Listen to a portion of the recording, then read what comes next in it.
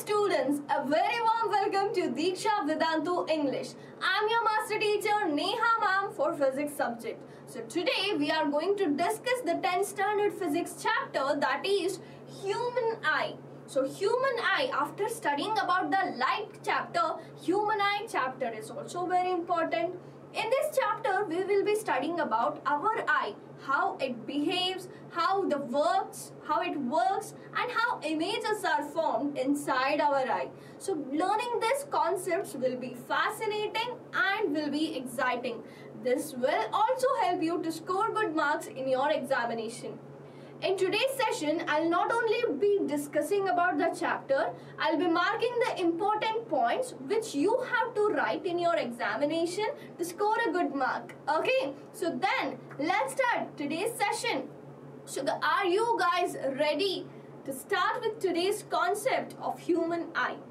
So naturally, we know this chapter is human eye and colorful world, right? So there are two parts. Okay, this chapter can be divided into two parts, but in this session we are going to complete the entire chapter. Okay, so what are the major two parts? Let me first tell you that. Right, so as the name suggests, human eye and colorful world, first we will be studying about human eye. So what is human eye? What are the parts of human eye? How image is formed inside the eye? Yeah, so I tell to my students every time that the 10th standard, the two physics chapters which come initially, that is light and human eye, these are the two major important things which causes the vision. To see all the things around us, we want two important things. What are they? One is light. If there is no presence of light, we can't see the things. And also our eyes, which make them visible. Right? So in this session, we are going to study about the images, how they are formed inside our eye. So I think we are ready to start today's session. Let's start without delaying. So you don't have much time for your examination also. So let's be very specific. Let's be quick. So moving forward, so session objectives. Let me tell you what are the topics that are going to be covered in today's session. Okay, so that it will be helpful for you to understand what we are studying. Okay, by seeing this video, what you'll get out of it. Right? So today's video, in this session, we will be discussing about different parts of human eye. So this eye is just what we see, but inside the eye there are different parts which perform different functions. Okay, every part of human eye has some function. Okay, when they all perform their function, and finally we'll get the image. Okay, so don't worry much here, it's very easy. You need to draw a human eye, you must label the parts, and you must know what are their functions. So I'll be guiding you with that, so don't worry. Right, moving forward, how image is formed in the eye.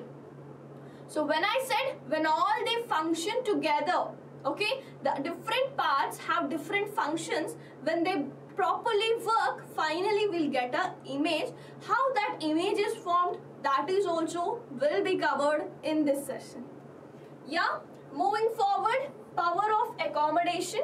Power of accommodation, nothing but it is the strength of our human eye to make the thing visible. That may be the thing may be at far distance or it may be near, but we can see the things, right? So that is nothing but power of accommodation. In terms of physics, we'll be studying that. Moving forward, there are defects of vision which you are going to study in your chapters, right? So you have already studied about human eye, I hope, in the schools and classes. You'll be completed already this, right? So what are the defects of vision? Why these defects are caused? How to cure, how to correct these diseases? These all things will be covered in today's session. So coming about the defects of vision, we have myopia, hypermetropia, which is also called as far-sightedness, myopia, which is also called as nearsightedness. Moving forward, presbyopia, astigmatism, cataract. So these are how many? 1, 2, 3, 4, 5. So 5 defects we are going to study. Okay, as I said you, I'll be marking important points in the session also, right? The first two defects, that is myopia and the hypermetropia, these two are very important concepts in the defects of vision. Okay, not only these concepts, there are still concepts of refraction through the prism, formation of rainbow, twinkling of star, sunset, why sky is blue. Rest of the many concepts are also covered in this session, but let's start with these concepts and move forward with the rest of the things. Okay, yeah, is that clear? Yes, got my point. So this we will be discussing first. After this we have some of the other concepts that are left. We are going to cover that also. Okay, as I said before only, that entire your human eye chapter will be covered here. Okay, no need to worry about anything. It's not required for you to go and check out other videos. Okay, one video will be completely enough for you, right? So that is very important. So what I want to tell students is, you just have some days, right? 30 days, maybe 1 month or less than that. So you don't have the time to watch 5 hours of lectures and multiple videos, right? You must be very quick with your preparations. So we have launched these series so that your preparations be very quick but effective also. Quick doesn't mean less information, less knowledge. No, complete information, complete knowledge with a very fast revision kind of thing. Yeah, let's move forward. So moving forward, we got to know what are the session objectives.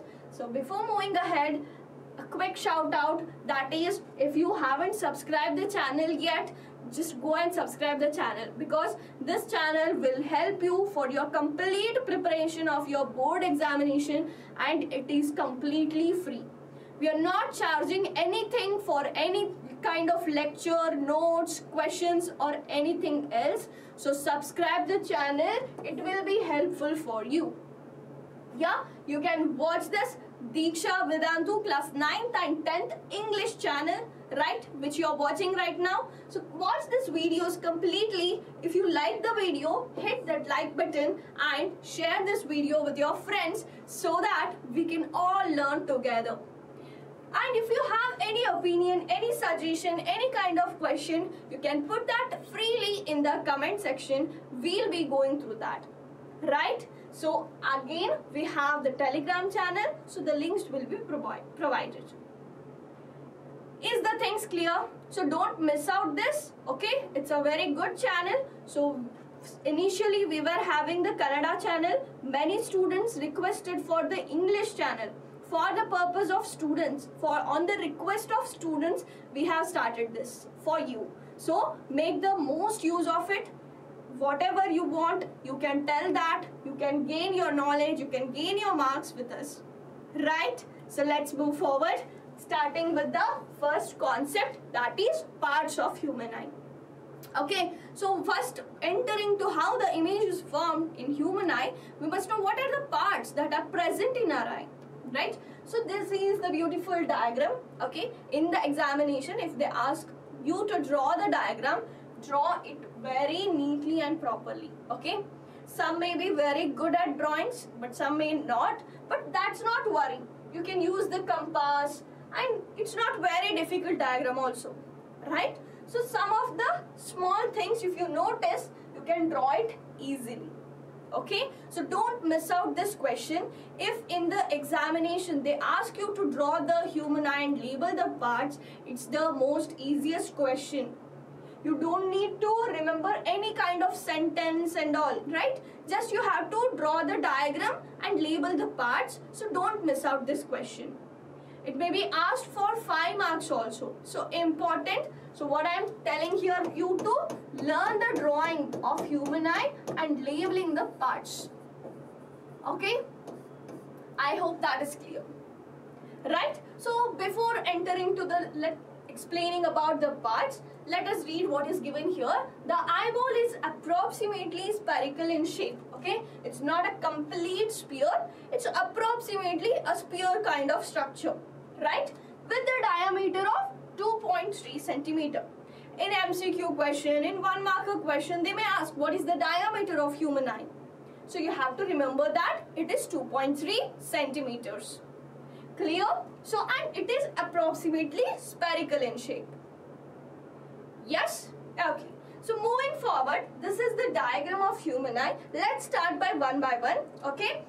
The definition, the function of these parts, how you have to write it in your examination, that will be discussed in the next slides, okay? Here I am giving you an overview about what are these parts and what they do, okay? Yeah, let's start with the outermost layer, that is called as cornea, okay? The outermost layer of human eye is called as cornea, okay? So let me tell you, what is the function of this cornea? So as it is the outermost layer, you can see in your eyes, right? There will be a layer on your eyes, right? Yeah. So what is its function? Its function is to protect our human eye, okay? Our human eye is a very delicate, it's part of human being, right?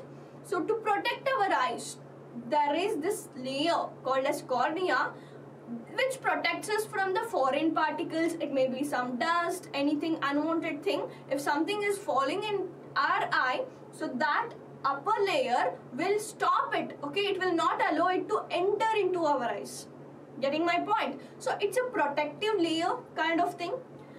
And the most interesting point is, I'll be telling that in next, because after understanding this concept, rest of the things, you'll get to know what is the special importance of cornea, okay?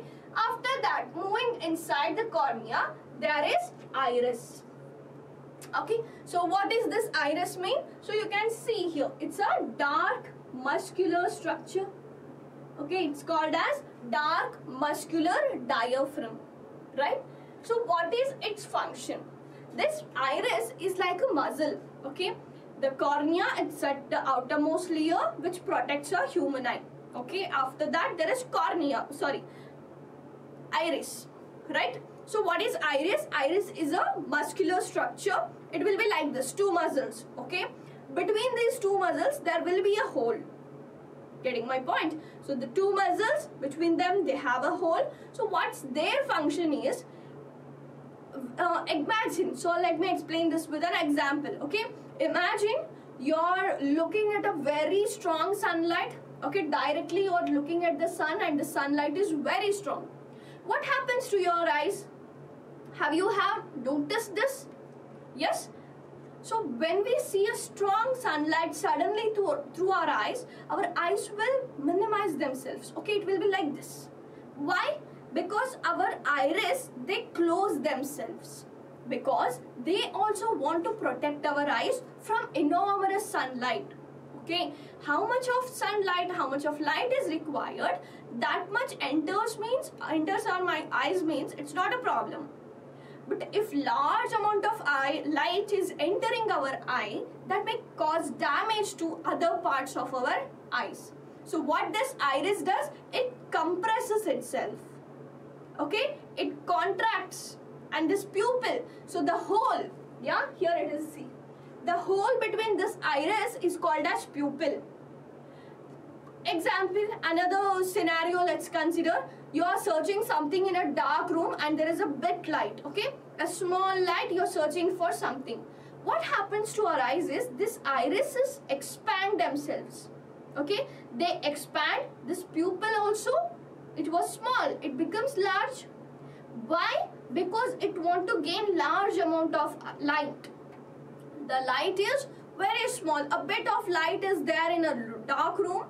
So to make the visibility clear, our iris expand themselves, pupil will be larger and large amount of light will enter our eyes. Okay? So I hope you're understanding this, right? Okay. So we discussed about cornea, iris and pupil. Moving forward, we have crystalline lens. Okay? We have already studied about lens in the light chapter. Okay, so we know that what is lens, how lens work. Yeah, we saw the ray diagrams also, that if object is at infinity, if object is at 2f, etc., how image will be formed. So you already know the meaning of lens, right? In your schools also, you may have performed some practicals where you have used the lenses. Okay, you have used the lens, you have touched it, I hope. So it will be a rigid structure. It's not like jelly, it's not smooth, it's a strong rigid structures, the lenses which you have practiced. But the lens which is inside our human eye is a flexible lens. It's made up of a jelly like of structure. Okay, this crystalline lens is made up of jelly like structure and it is flexible. It can adjust itself. It can be thick or it can be thin. It has that special ability in it. So what happens, this crystalline lens ensures that the image is formed on retina. So what is this retina? I'll tell you, but understand what is this function of crystalline lens when the light enters. Okay, by passing through the pupil, when the light enters and it falls on this lens ensures that the image is properly formed. Okay, properly formed at the design, so where it should be fall. Getting my point? What is the function of lens? It ensures that image is formed by the process of refraction. We have studied this. So refraction occurs through the lens, right? Okay. So I said it ensures that image is formed on retina. Now what is this retina? Okay, what is this retina? So you have seen the theaters, you have watched the movies in the theaters, right? So there will be a screen on which the movie will be projected, right? So similarly, the image, the light what we have got from outside, it should be projected on some screen. So this screen is nothing but retina. And the special point of retina is, it's not like a normal screen. It's a photosensitive screen. Now what is photosensitive? So photo means light. Light sensitive screen. Whenever a light falls on retina, it identifies that region. Okay, it captures the information of that region. So by this process, like this, what happens? Image will be formed. Okay, yeah. Before that, we have here a ciliary muscle. Okay, I told you about the crystalline lens which is present in our eyes. It's jelly, it's made up of jelly like of structure and it has the flexibility to become thick or thin, right? So the lens will be held like this by a ciliary muscle. So if you consider this to be lens, here both sides there will be a muscle called as ciliary muscle. So what's the function of ciliary muscle? It holds the lens at its position. Okay, at a proper position, ciliary muscles holds the lens. Then, what is its function? This ciliary muscles helps to form the image on retina. So we know that who forms the image properly on retina? It's the lens. And who will help this lens? That is ciliary muscles. How they will help? See here. If this is a rigid structure, so you can't see here properly, but imagine that what I'm telling. Okay, so when I compress this, if it's a jelly like, it's a sponge like of structure, if I compress this, okay, what happens? This will be expanded, right? When we compress like this from the two ends, I'm putting the force, I'm compressing this. What happens? This will extend. So this will extend, and if I relax, if I take this back like this, if I pull, what happens? It will compress. So the lens has the ability to become thick or thin, and that will be controlled by this ciliary muscles. When ciliary muscles contract, lens becomes thick. When ciliary muscles expand, lens become thin. Okay, you have to remember this point. They are important. There are still some points which we have to discuss about ciliary muscles that we will be discussing in the further slides. Coming to here, this aqueous humor and vitreous humor are the kind of fluids. Okay, this vitreous humor is filled throughout the human eye. So what is its function? Why the vitreous humor is required? If you ask the question, this enables, this helps the eye to be in this shape. Okay, without vitreous humor, our eye will not be a spherical, shaped or a rigid structure. It will shrink itself. Getting my point? If the vitreous humor is not present, it will shrink. You can consider an example of air balloon.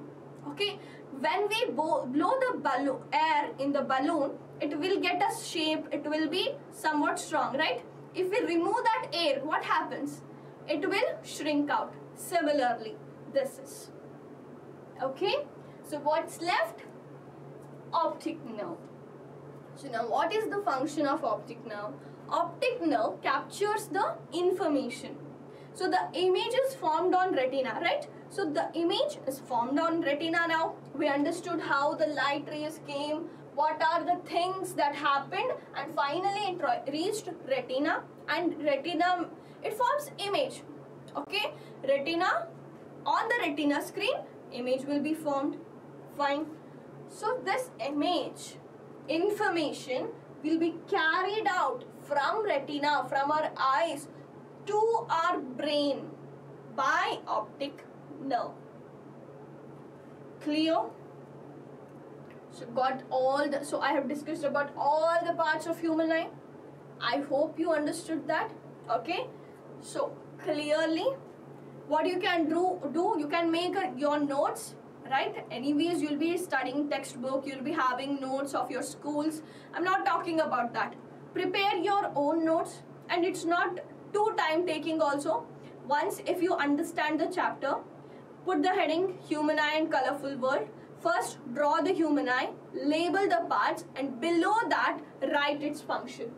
Okay, mention their function, what are they, how they are made up of. You can write these all things. Yeah, see here. So cornea, as I said, it's the outermost bulge part of human eye, and the interesting part was 95% of the diffraction occurs at cornea. Yes, 95%. So when we hear the word lens, right? We have seen here in human eye there was a lens. We think that lens means it is producing the maximum refraction.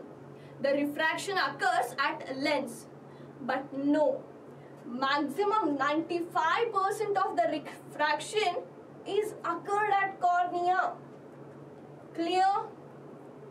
So they may ask you in MCQ questions that where does the maximum refraction occurs? They'll give you the option of cornea, iris, pupil, eye lens. So majority of the students will think that we know that from the light chapter, lens means refraction. So they'll mark that. But that is wrong. Maximum refraction occurs at cornea. Yes? Moving forward, iris, I have said you that it's a dark muscular diaphragm between cornea and lens. And it controls the amount of light entering to our human eye. Right? So what does iris do? It expands or it contracts. By that process, what it is doing? It is controlling the amount of light which enters our eye. And what is pupil? Pupil is the small hole in iris. So to remember the function of pupil and iris, you can remember the examples that I have given you. What are they? When you directly see at a sun with extreme sunlight, what happens? Your eyes shrink, it will close. In the dark room, it will expand to get light. So that is nothing but controlling the amount of light. Yes? Is that okay? Shall we move forward? Okay, let's see what are the next concept. Eye lens, it's a transparent jelly-like of material. So eye lens is made up of a transparent jelly-like of material. So it is flexible, it can move, right? Ciliary muscle, these muscle hold the lens in its position. What is the function of ciliary muscle? Holding the lens at its position. Yeah, retina, it's the black surface. Okay, you can see it is a screen. Okay, you can write it as photosensitive screen. Photosensitive. Fine. Okay. Rods and cones. So this retina has rods and cones. So what are their function? Rods controls the amount of, it's not controls, it detects the amount of light, and cones detects the color of light. These many colors, some will be high intense, some will be less intense lights, right? So to identify that, retina has rods and cones. What is the function of rods? It determines from where the brightness is or where the color is dark, like that, okay? It will detect amount of light. And what is the function of cones? It will detect which color, which frequency of light is coming. What is the wavelength of light? Based on that, it will identify the color. Okay? Yes? Yeah. Moving forward, the second concept is power of accommodation. So I said it is the strength of a human eye. Right? So see, power of accommodation, the ability of eye lens to adjust the focal length. Now what is focal length? We have already discussed about this focal length in our light chapter. Right? So what is focal length? It's the distance between pole and principal focus. So you can consider it's the distance between our eye and retina or the image formation. Getting my point? So what is focal length? So this is pole. You can consider this to be the outer surface of eye. And focus. Focus is the region where image is formed. Okay? The point where images are formed is called as focus, and the distance between them is called as focal length. Right? So we got to know what is focal length. The ability of eye lens to, so see here, to adjust the focal length. What's happening here? The focal length is not constant, it is being adjusted. To adjust the focal length is called as power of accommodation. So what is power of accommodation in terms of physics? It's the ability to adjust the focal length. Getting my point? It will be more clear when we read it out more. So see here. The eye lens is composed of fibrous jelly-like of material. We know that. Its curvature can be modified to some extent by ciliary muscles. The change in the curvature of eye lens thus changes the focal length. Okay. So see here. So I said you that this our eye lens, it's flexible. It can become thin or it can become thick, right?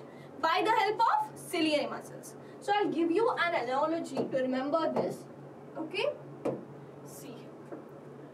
When our ciliary muscles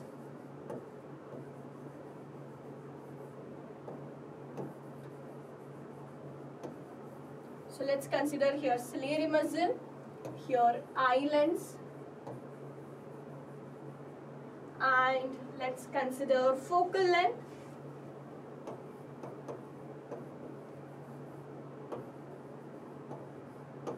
And object. So see here. Let me explain you one by one. Okay? Let me just highlight these points.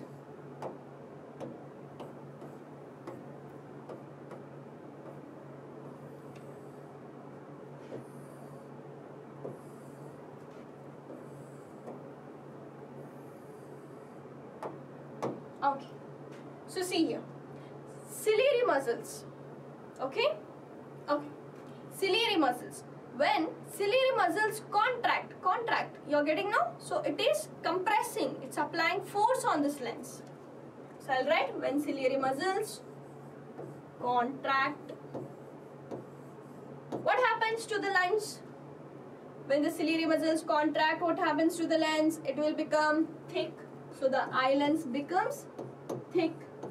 Thick is nothing but, yeah, it's becoming, its curvature is increasing. Okay, thick is nothing but the curvature of lens is increasing. When the eye lens becomes thick, the focal length reduces. Okay, what is happening with the focal length? It is reduced. When focal length is less, see here is your pole and here is the focus and this is the focal length. It is less compared to, consider another focus being here with the high focal length. Okay. So image is formed here. Okay, with a short distance. What it means, the object, okay, the person having less focal length, or the eyes, the objects having less focal length, can see only nearby objects. To see the nearby objects, we want less focal length. Getting my point? So if you're seeing something near thing, if you're watching something, you're keeping it in your hand and you're seeing it, what it means, your focal length is less. Okay, the object that is at near distance. Now let me write what happens, okay, if the ciliary muscles expand. We have seen for contraction, if ciliary muscles expand, or you can write as relax, it is also called as when ciliary muscles are relaxed. When they are relaxed, this lens becomes thin. So eye lens becomes thin, and when eye lens is thin, the focal length is more. So how to remember this? See here, opposite. Thick means a large distance, right? Thick. Opposite is small distance, that is near. Focal length is less. We can remember by this way. So thin means short, so focal length is more. Thick means it is fat, focal length is less. So opposite kind of thing, you can remember. When the focal length is more, we can see far objects. Okay, if the focal length is more, we can see far objects. If you consider any lens in your school or anywhere, if you take it and if you check the focal length, it will be a fixed value. It will be having certain focal length. But our eye has the ability to change its focal length. It can be reduced. Our eye reduces the focal length when we want to see the near objects. Yes, if you are watching something near object, the focal length is reduced. And if you are seeing something which is at very far, our focal length increases. So this ability of changing its focal length, of adjusting focal length according to the object, is called as power of accommodation. So this is only we have studied about power of accommodation. If you want to have a look at this screen, you can see it once, right? Yeah? Shall I erase the slide? Shall we move forward? Yes. So now we got to know about the power of accommodation and variation of focal length with respect to eye lens, with respect to ciliary muscles. And if the focal length is less, we will see the near objects clearly. If the focal length is more, we see the far objects. Done? Right. So moving forward, so we understood about power of accommodation. Okay. Yeah. So this is only that I have explained you. I'll just highlight the points. Okay. When the muscles are relaxed, focal length increases. This enables us to see far object, nothing but distant objects clearly. When the ciliary muscles contract, the eye lens will become thicker, right? When it contracts, eye lens becomes thicker, focal length decreases, it enables us to see the nearby objects. This is what I have explained you right now. Is this clear? Yeah, shall we move forward? So this is nothing but that the things what I have explained you already. Okay? Shall we move forward? Yeah. So coming to the next concept of far point and near point. There is nothing, they'll not ask more about anything. Just you must be knowing what is far point and what's the value for normal human eye, what is near point and what's its value. So coming to far point, it is the maximum distance, right? The maximum distance which human eye, which our eyes can see the objects clearly. So maximum at what point you can see the things distinctly, clearly is called as far point. And the far point for human eye is infinity. You may now ask, ma'am, infinity, How is that possible? Can we see infinitely distant things clearly? Yes, you can see. You have an example. Don't you watch the stars in the night beautiful sky? You watch that. So what are the stars are near? No, the stars are very far in many astronomical units, right? It is beyond our solar system. So they are extremely far. But you can see them, at least as a dot, but you can see them, right? So far point is considered as infinity. To remember the far point, you must remember the star. Okay, coming to the next point, near point. So what is near point? The shortest, the minimum distance which you can see clearly. Why, ma'am? We can see anything which is near, right? No. Perform the experiment right now. Take anything in your hand, just move it towards your eyes. With some distance, keep it at some distance and move it towards your eyes. Observe till what point it was clear. After a certain point, it will be blurred. Yeah? Do you observe that? So that only till 25 centimeters, we can see the objects clearly. If the object is moved within 25 centimeter, you can't see them clearly. So our near point of human eye is 25 centimeters. Right? Sorry. Yeah. Got the point? Far point is the maximum distance where you can see clearly. That is infinity. Near point is the shortest distance, minimum distance where you can see clearly. That is 25 centimeter. If anything moves within 25 centimeter, you can't see them. Okay? I hope it's clear. So let's enter the important part of today's session, that is defects of vision. So we'll be discussing 5 defects of vision as I said. But the first 2 defects are the most important. They may ask the diagrams also here. So there is no need to repeat again. So it's myopia, hypermetropia, presbyopia, astigmatism and cataract. So let's start them one by one. Entering to the first defect of vision, that is myopia, or it is also called as nearsightedness. So what is this defect causes? Okay, what is the problem who are suffering with myopia face? See, a person with this eye defect can see only objects that are near. Okay, they can see the nearby objects clearly. Okay, see here, nearby objects clearly compared to distinct objects. So as the name suggests, nearsightedness, near things are visible clearly but not the far objects. So how to remember, ma'am, this myopia, it's nearsightedness. Next you will be studying about hypermetropia, which is opposite to this. So I have a hint for that. Let me come to that afterwards. But first let us understand the concept of nearsightedness or myopia. So what is the concept here is, yes? Okay. So what is the concept here is, you can see near object. Okay, understand the diagram or recall the diagram, the table which I have created. Okay, just now right back I have drawn that table, right?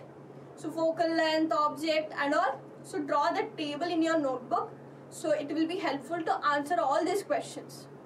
Without studying or mug-upping the things, if you remember a table, you can derive any defect from that. Okay? Yeah. So see here, near objects is clear. What it means? To see the near object, focal length should be dash. I have told you. Near object, I have recalled that table. Near object, beside that was focal length less. So here the person can see the near objects, nothing but the focal length of eye is less. Okay? He can see the near objects clearly, but he is unable to see the distinct object. He is unable to see the far objects. What it means? He is unable to increase the focal length. The person's eye have less focal length. So a normal human being, a normal eye if you consider, it will be having both the ability to reduce the focal length and increase the focal length.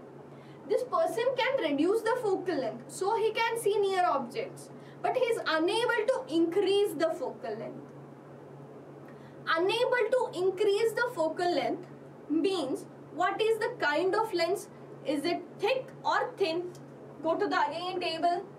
Focal length is more. When focal length is more, lens will be thin. Focal length more means lens is thin. Focal length less means lens is thick. Getting my point? This should not be confused. So I drew the table first only. So here there should be no confusion. The person has a thick eye, but the eye lens, okay, I'm talking about lens. This lens is unable to become thin.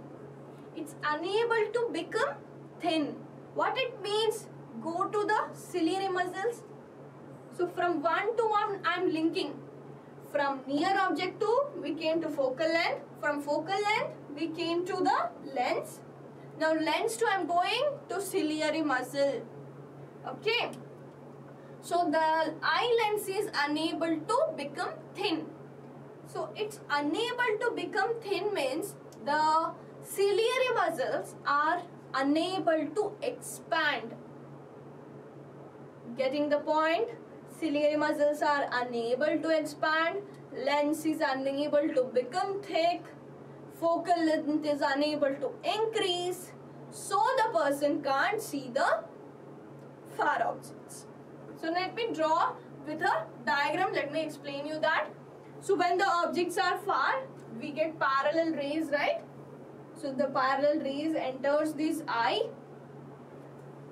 Due to the less focal length, they join each other, they cross each other before retina only.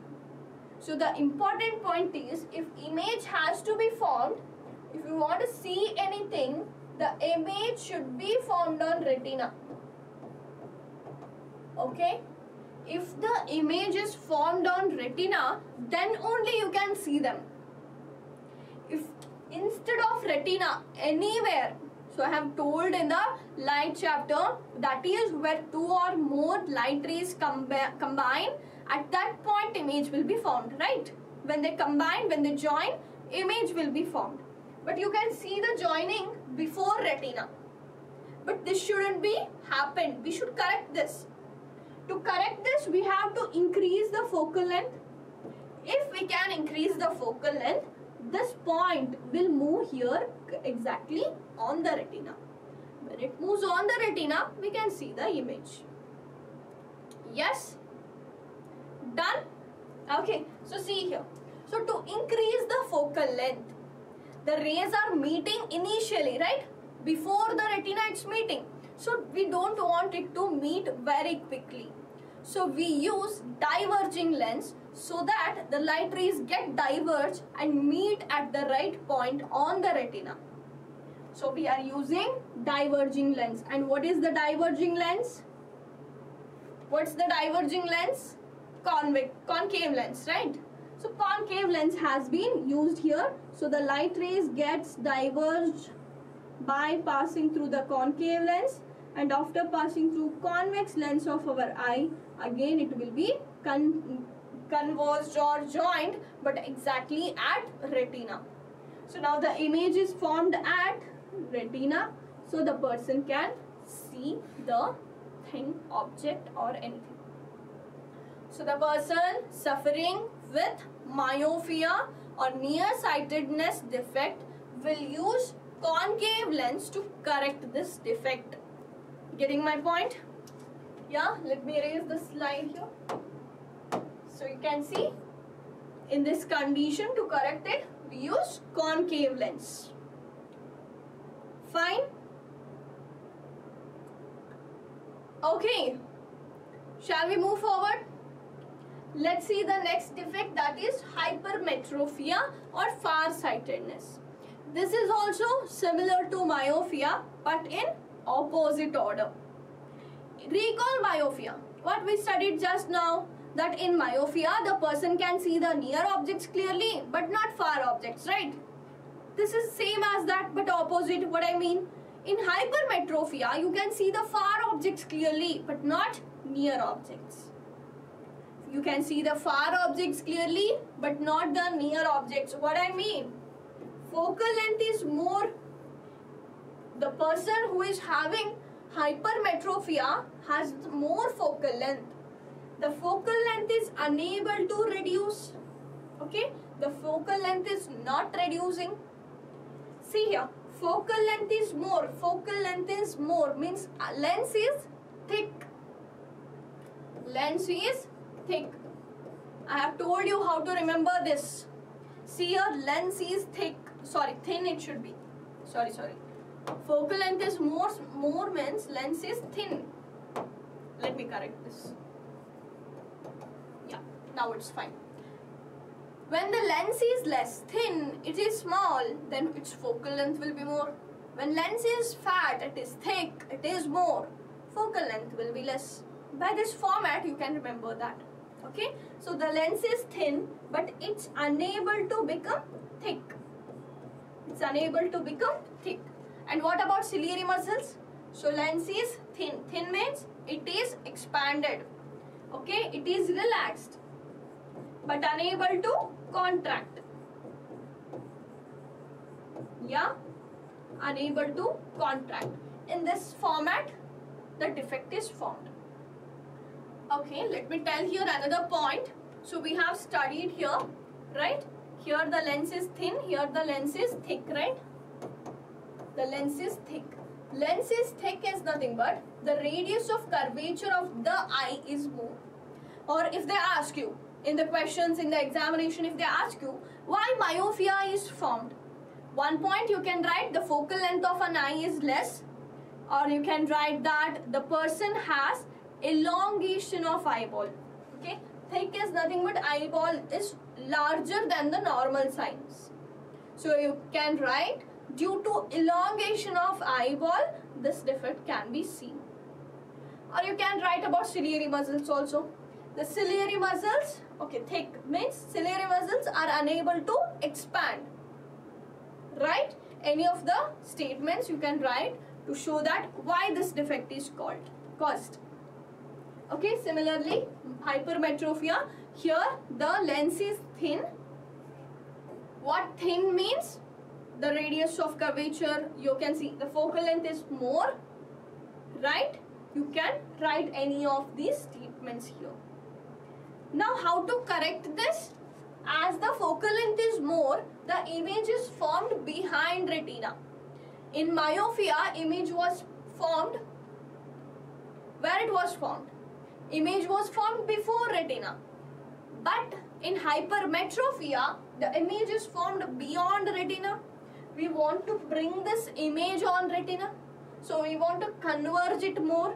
So we use converging lens. Converging lens is nothing but convex lens. So finally, the exact image will be formed on retina. Clear? Yes, got what I am telling? So this is the whole scenario. What's going on with these two defects? So the main points what you have to remember for these two defects is, one is what's their focal length, what is the problem with focal length, what's the problem with lens, what's the problem with ciliary muscle, where image is formed behind retina or before retina. To correct the defect, should you use convex lens or concave lens? These are the important points which you have to remember. Right? Any questions? Any doubts? If you have, you can put it in the chat section. You can put that in the comment section. I'll go through the comments. Okay? If you have any opinions, you can share that. We'll be checking. We'll be looking for your feedback. Fine? Is that okay? We are done with the two important defects. So I'm asking you, if you still have some doubt anywhere, you can put that. Okay? So yeah, this was about the two defects. Moving forward, the next defect is presbyopia. So what is this presbyopia? The two defects what we discussed before were the normal defects. It can be seen in any person. But this is a specifically age-related condition. this defect can be seen in the people who are in their old age. Okay, so presbyopia is a kind of defect that is seen in old people. So why this defect is created? This defect is created due to weakening of ciliary muscles. We know that as we grow older, okay, as people grow older, what happens? Our muscles become weak, right? So muscles of the body also, it starts becoming weakening. Similarly, the muscle that is present in your eyes, the ciliary muscles, they get weakened. When they get weakened, the condition of presbyopia occurs. Okay. So, what kind of problem these people face? We studied that in myopia, people face the problem such as they can see the near objects but not far objects. And in hypermetropia, they can see the far objects clearly but not the near one objects. But in this condition, the presbyopia condition, the people will be unable to see sometimes far objects and sometimes near objects. So you can understand this. When the ciliary muscles are weak, okay, the ciliary muscles are weak, what they mean? The muscle is unable to expand, the muscle is unable to contract, the functioning of muscle has been stopped. Okay, when this functioning stops, when they are not flexible, they are not unable to move, contract, expand, what happens? Focal length cannot be changed. Eye length will be at the same position, it will not become thick, it will not become thin. So focal length will not change. When focal length will not change, you can't see the things, right? So to correct this kind of defect, we use bifocal lens. Bifocal lens. What is this bifocal lens means? See here. You have seen, I hope, in your grandparents, if you take their spectacles and if you watch them, okay, if you take and see it clearly, this will be like this structure, okay? There will be some bump like this. Right? See here. So this is a combination of two lenses, okay? The lower region is used to see the near things. If the person is unable to see the near things, what defect is it is called? Hypermetropia, right? In hypermetropia, what kind of eye lens we use? Convex lens, right? So here, convex lens will be used.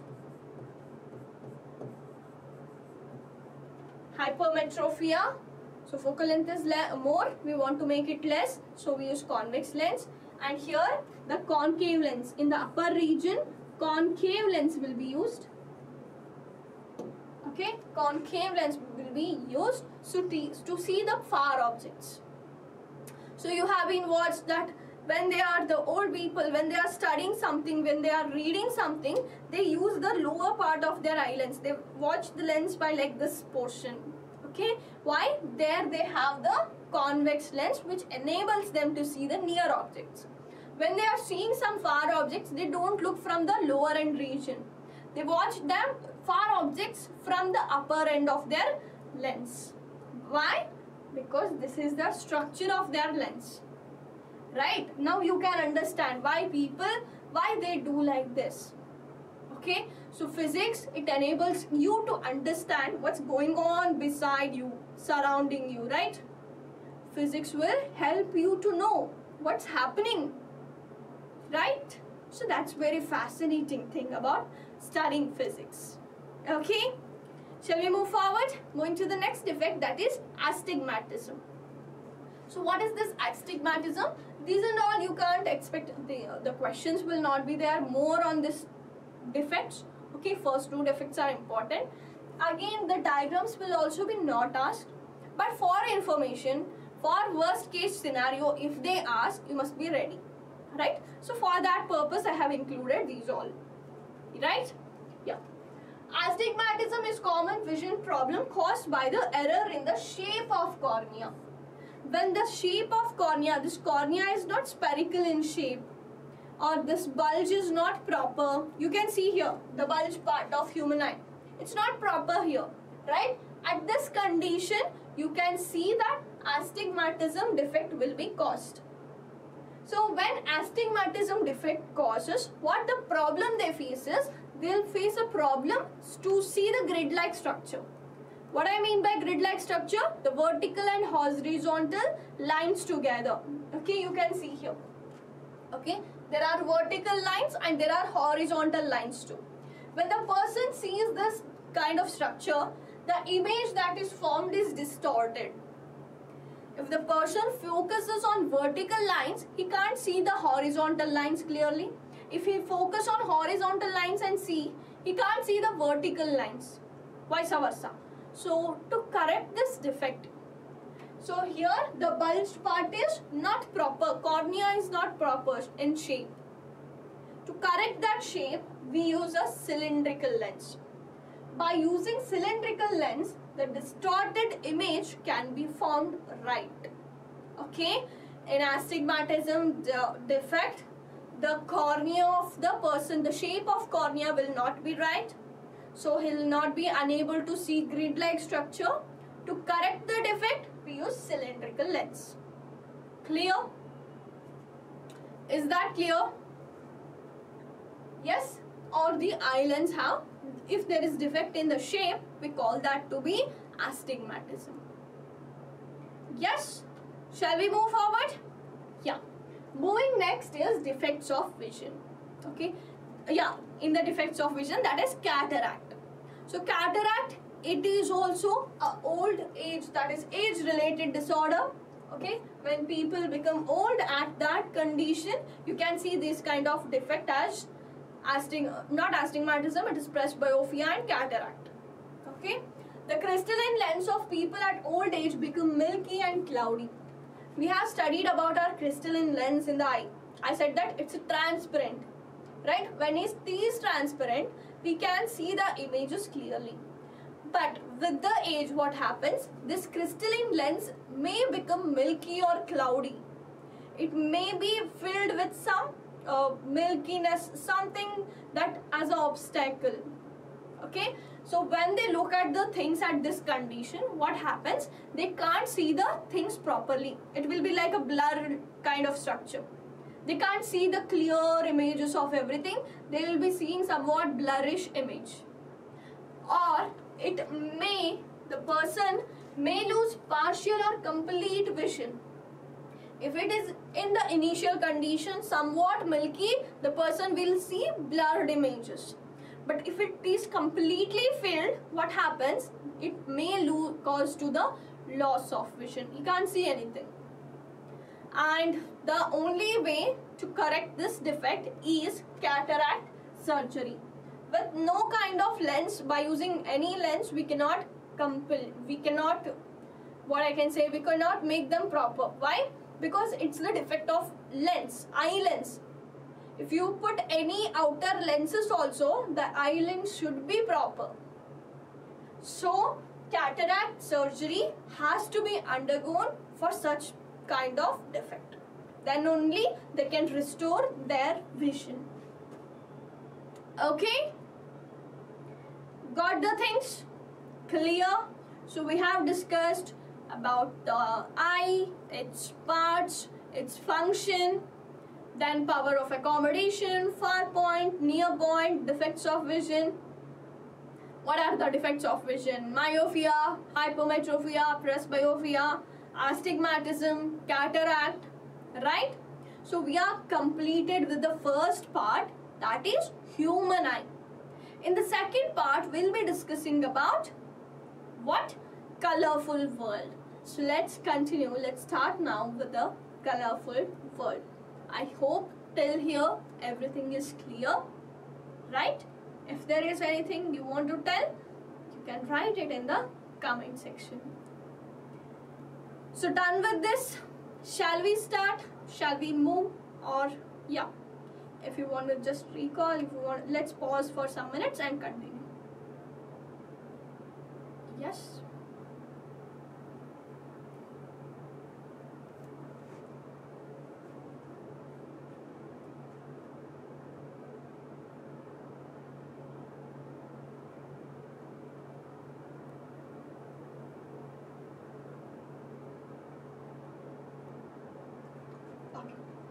Shall we continue? Yeah? Yes. So this is a question. So this is homework question. You can read it out. You can answer that down. Okay, write the answer in the comment section. Write the answer in comment section. Okay, who will be writing the answer, their name will be displayed in the next session. Okay, your name will be displayed. You'll be given a honor. Okay, so write your answer in the comment section. Let me read out the question for you once. A 14-year-old student is not able to see clearly to the question written on the blackboard. Placed at distance 5 meters from him. Name the defect of vision he is suffering from.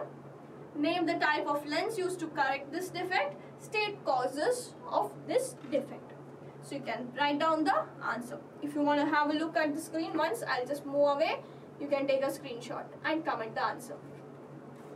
Right? Yeah, let's move forward. So the next concepts what we are left with, the colorful word concepts, that are refraction through prism. So we'll be discussing about how refraction occurs through a prism.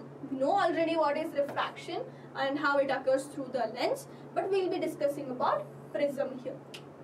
Right? Then we'll be discussing about dispersion of white light. So white light, when it falls, it gets dispersed. How rainbow is formed, about rainbow formation we'll be discussing. Atmospheric refraction, the third concept. Refraction through atmosphere is called as atmospheric refraction. But how that occurs, what is twinkling of star, advanced sunrise, delayed sunset. Okay, before sunrise only we can see the sun. After it goes down also, okay, when the sun sets, but also we can see the sun. So why this is, we'll see. What's the color of sky? Blue. Why this color of sun is red? And what is scattering of light? These all topics will be covered now. Shall we start?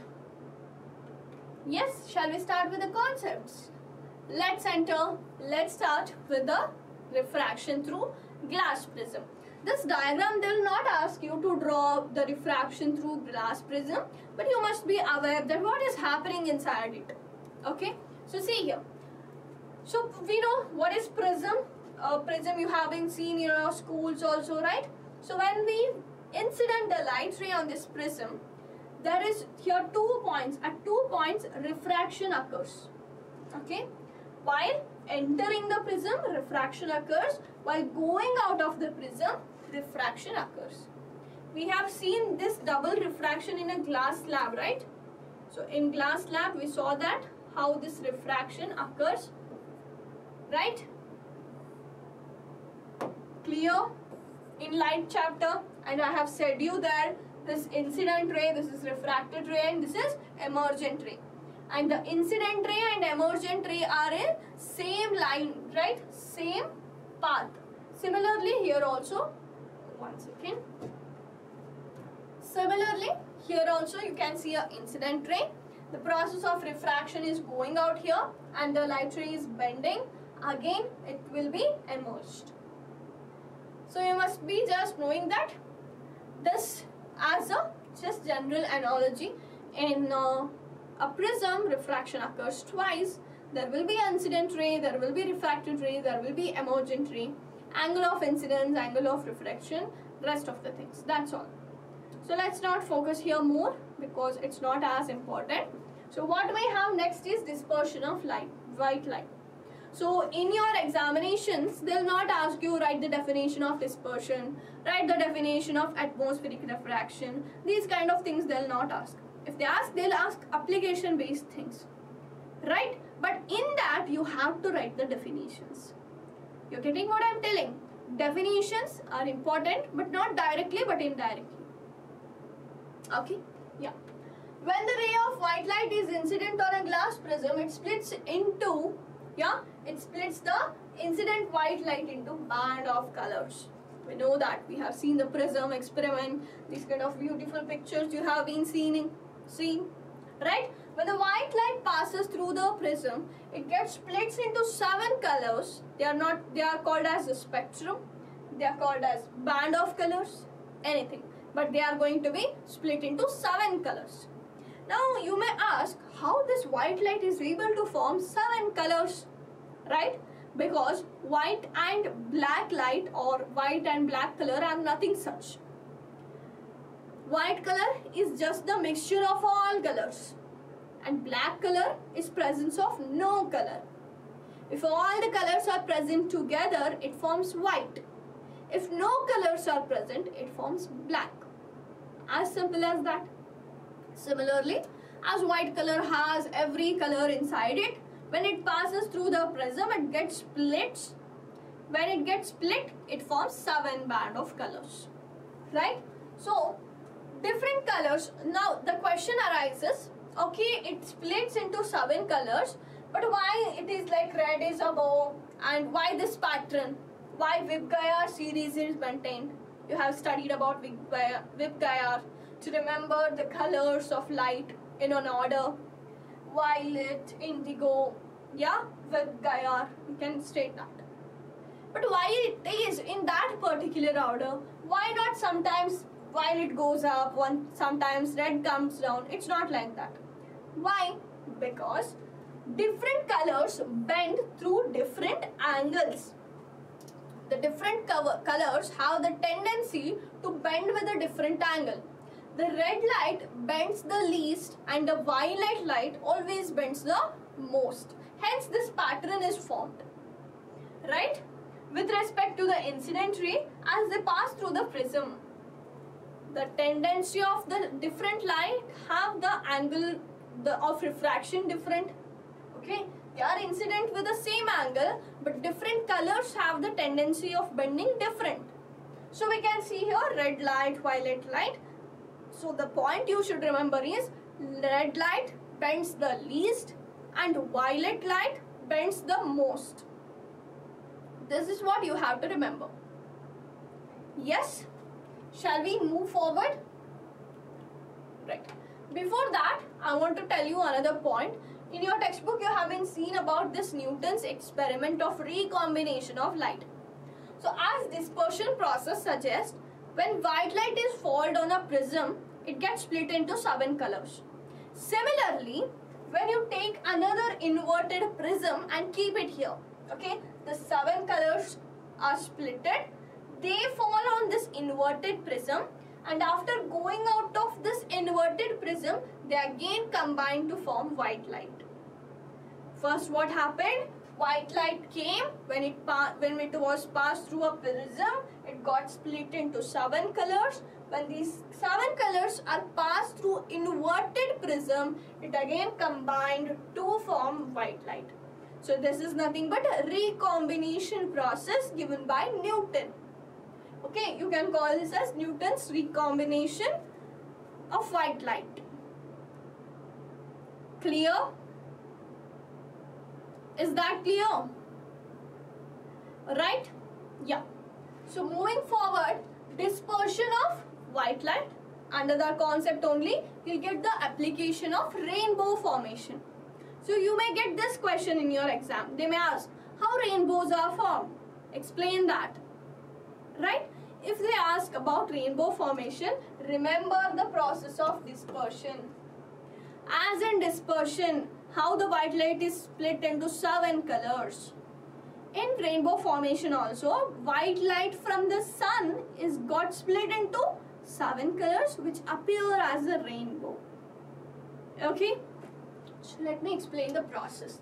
See here, when there is moisture in the atmosphere, when there are water droplets in the atmosphere, okay, small water droplets, what happens? These water drops acts as a prism. So we've seen how prism acts now. We have seen now, just now, that how dispersion occurs through prism. Similarly, these droplet of rain, okay, these rain droplets, they act as a prism, okay. When this white light is fallen inside the raindrop, it gets all the process of reflection, refraction, dispersion. After that, it will emerge out. It will emerge out on the screen. On the sky, we can see that as rainbow. Okay? You must have heard the saying that The rainbow occurs only when there is both sunlight and rain. Why? It is physics. In physics it is explained here. Why? If there is no moisturizer, if there is no atmospheric, some water droplets or rain droplets, we can't see the rainbow. So rainbows are not appearing always, right? And sometimes we can see, because this process must occur there. When this occurs, we can see rainbow. Clear? Got the point? Yes? Shall we move forward? Yeah. Let me read out here first. It is caused by the dispersion of sunlight by tiny water droplets present in the atmosphere. A rainbow is always formed in opposite direction to the sun. So remember this. Okay? So rainbow is formed always in the opposite direction of sun. Why? When sunlight comes here, it moves through the water droplet, then it will, at another end, it will form the rainbow. Okay? Clear? Yeah, shall we proceed? Yeah. Next concept is atmospheric refraction. We saw the refraction through prism, dispersion through prism, rainbow formation. Now it's the time to read about atmospheric refraction. So tell me first, what is refraction? Yeah, what is refraction? Refraction is nothing but when white light enters the earth, sorry, not about earth, refraction is nothing but when white light enters through a prism or a lens, right? What happens in the process of refraction? So let me draw it here. If I draw, it will be more clear. Okay, if we consider two mediums, medium M1 and medium M2, when white light, when any light, okay, let's not specify it to white light, okay, when a light falls on the medium 1, while it will be passing from one medium to another medium, it will bend, right? The light ray will bend. The process of bending of light when it travels from one medium to another medium is called as, what it's called? Refraction. So what is atmospheric refraction? If this process, the refraction process, is occurring due to atmosphere, in the atmosphere, it is called as atmospheric refraction. So see here, the refraction of light by Earth's atmosphere is known as atmospheric refraction. When refraction of light occurs through or due to Earth's atmosphere is known as atmospheric refraction. Bending of light ray when they pass through the layers of atmosphere. When they are passing through the layers of atmosphere which have different optical density. You have been studying about atmosphere, right? You know that the atmosphere has different layers, as troposphere, stratosphere, mesosphere, ionosphere, etc. and all. So what is this spheres, these layers? These layers have different densities. Different density is nothing but different refractive index. Okay? When the layers, okay, I'll check the diagram is there. Yeah. So see here with the diagram, it will be more clear. So these are the layers. You can see the shades here, right? So then downer region will be having more density. Let me use other color. The near region has more density, not less. It has more density, as I said. Okay, as we go up, the density reduces. Yes, you can see the darker shade here near the earth. As we go up, the shade is light, representing that density is more near the earth and it is less above the earth as we go far from the earth. Now, if here there is a star, okay, there is a star here. When let's take a star, this star, okay, I'll explain with this star. It's near, it's easy to explain, right? See here. Here there is a star and a light ray from this star enters. Star has entered our earth. But the density, there is different density, so it gets bent. Between these two layers also, density is different, so it gets bended in another direction, different direction. So by bending, what happens? Finally it will reach the earth. Getting my point? The process of refraction through atmosphere is called as atmospheric refraction. Now twinkling of star is an application to this. Okay, in questions, in exams they may ask. Okay, so twinkling of stars is an application for atmospheric refraction. So how that occurs? The twinkling effect of star is due to the atmospheric refraction of starlight. I showed you know.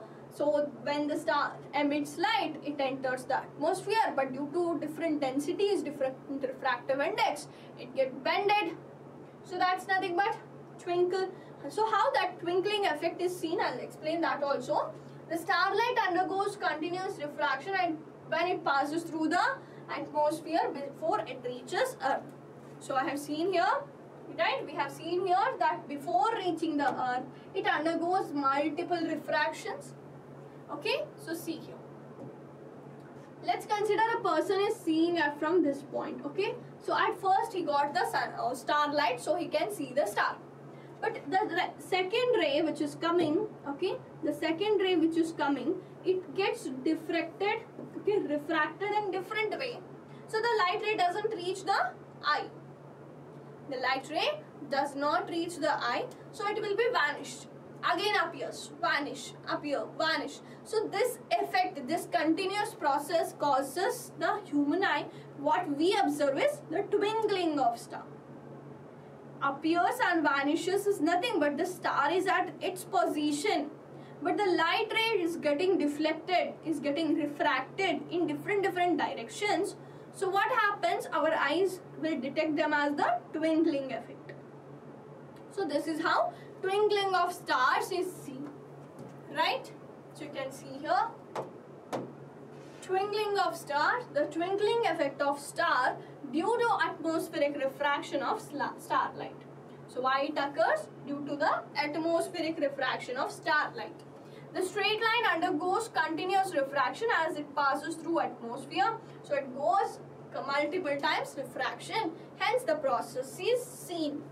So I have explained you how. Right?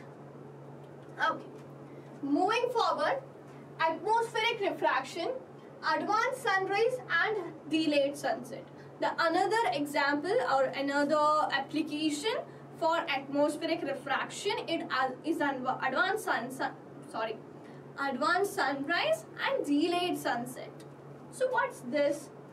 So first of all, when sunrise is considered in terms of physics or in terms of science, so this is Earth. If you consider this to be Earth, okay, there is a horizon. Okay, this line is nothing but horizon. When sun comes above the horizon, we consider it to be, yes, this is the time, or at this time the sunrise occurred. When it moves above the horizon. Now where is this? The sun is below the horizon. So according to science, it is not yet rised. But due to atmospheric refraction, the starlight we have seen, it gets multiple times refracted. Similarly, the sunlight which is entering the earth also gets multiple refraction. And what occurs? So here a person is standing, he is watching the sunlight, you consider. Okay? Our brain will trace back this light ray. It will not go like this. It will trace it straight away. So to this person, the sun appears here. Why it's not? Okay. The sun appears here. The actual sun is here, right? The actual sun is here, but it will be appeared somewhere else. It will be appearing somewhere else. Got the point? So here actually the sun is not rise, but to the person, to the people watching it, it is already rised. So it's estimated that it's about 2 minutes before the sunrise, before 2 minutes of sunrise, you can see the sun as it is rising. Getting the point? Understood about sunrise? Similar process during sunset. The sun has already gone below the horizon. Okay, it has been gone below the horizon, but again due to atmospheric refraction, it is appeared as it's on the sky. Got the point? How this advanced sunrise and delayed sunset occurs. The time difference between actual sunset and the apparent sunrise is 2 minutes. What I said you, right? It's 2 minutes. The sun disk is also due to the same phenomenon. When you watch at the sun, you can see a disk-like of structure. Beside that, the light will be scattered. Okay, so that disk-like structure is nothing but it's because of the process of atmospheric refraction. Clear? Is this clear? Right? So, human eye chapter. Moving forward about scattering of light. So now, what is scattering of light? So simply, what is scattering? Scattering means the things, if they get scattered, they get dispersed here and there, we call it in simple English as scattering, right? So similar way, when this light, okay, a straight, simple moving light, when it gets scattered in all the direction, we call that as scattering of light. When a light beam hits the particle existing in the medium, some light rays get absorbed while few gets scattered. When this light is moving in its own path, but here there is a hurdle, there is a particle. When it got strike to this particle, it will scatter its path in all the direction, in all the possible directions. So it gets scattered like this. So this scattering process is nothing but, it is called as scattering of light, and it is explained by Tyndall effect. So what is Tyndall effect? The Tyndall effect is the phenomenon in which particle in a collide scatter the beam of light in the direction of them. So what's happening here? So you can consider an example first of all. Before explaining Tyndall effect, I want to explain you an example. So there are two containers, two vessels you can watch. So both are filled with water. But what we are doing, we are adding a drop of milk in the second container. Okay, we are adding one drop of milk to the second container. So this milk that gets mixed with this water, so this kind of solution is called as colloidal solution. So what is colloidal solution? There are particles in the solution. There are some other particles in the solution. So that's called as colloidal solution. When a light, we'll take a torch and on it we pass a light beam. So this light beam passes through both of the vessels. It passes through both of the vessels. They are transparent. So what's wrong in transparent? Right? They'll go. But when you look from out, you can see nothing in the first vessel. Okay, it will be transparent water. How it was, you can't see the light there. But in the second container, you can see the direction of light. Okay, you can see the direction of light which is going. Here, understand the point clearly. Here is also light moving through this container. But it's not visible. But in second container, you can see the light.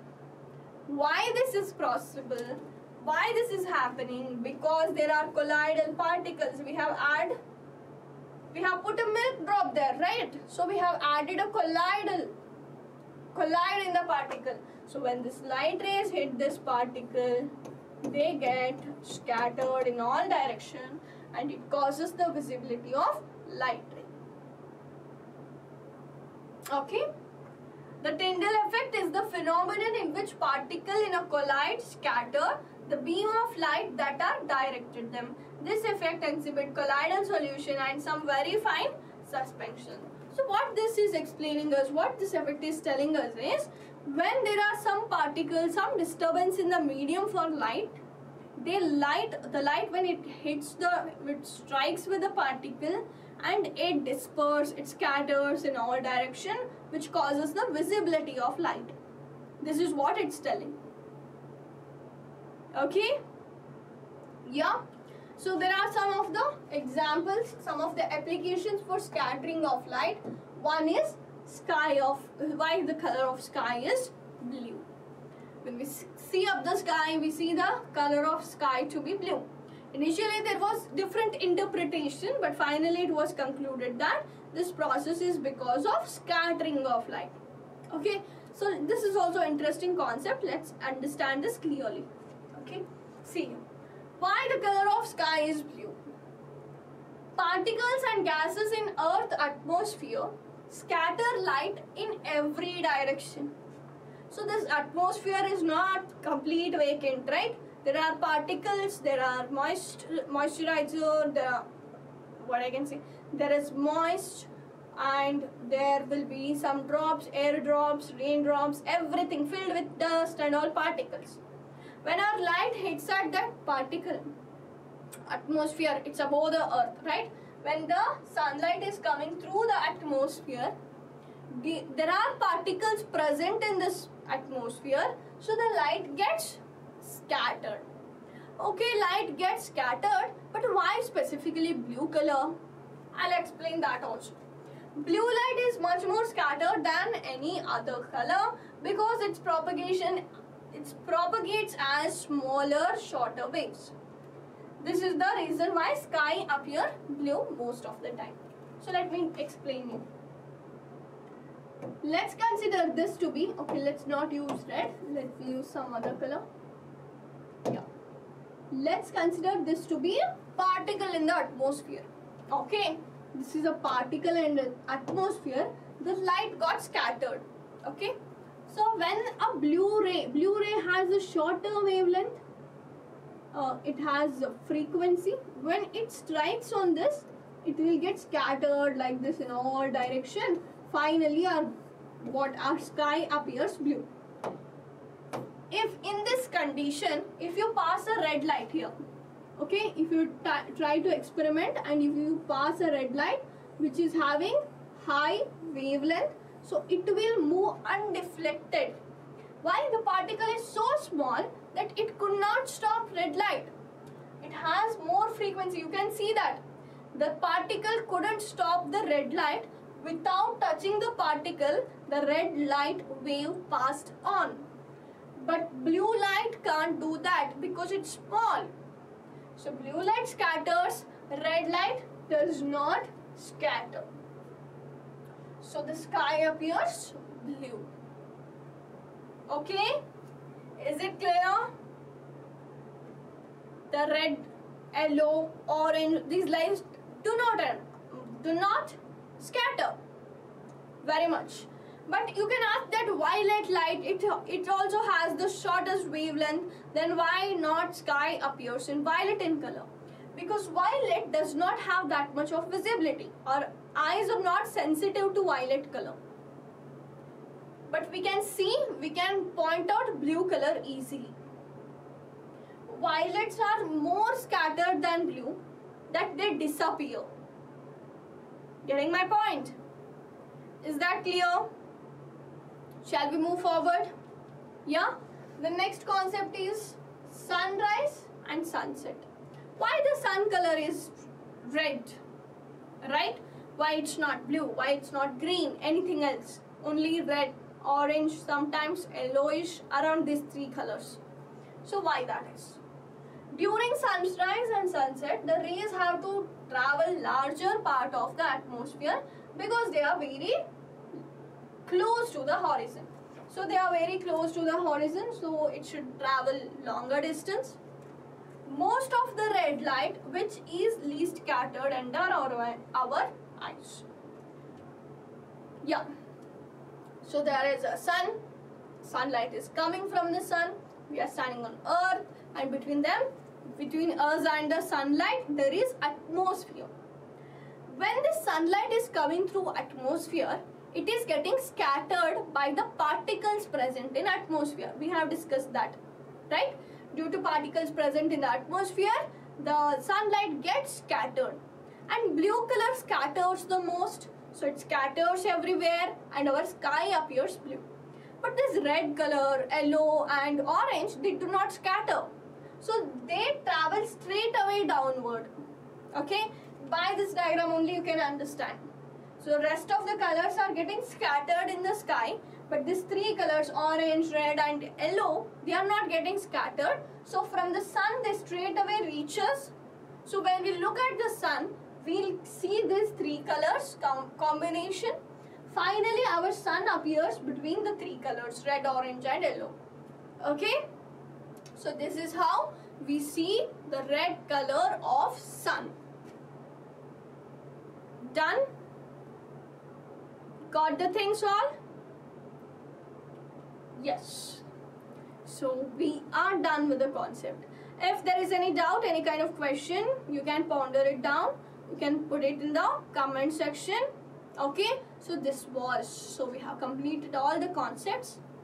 Before ending the session, I'll give a quick recap, quick summary of this session, what we have studied.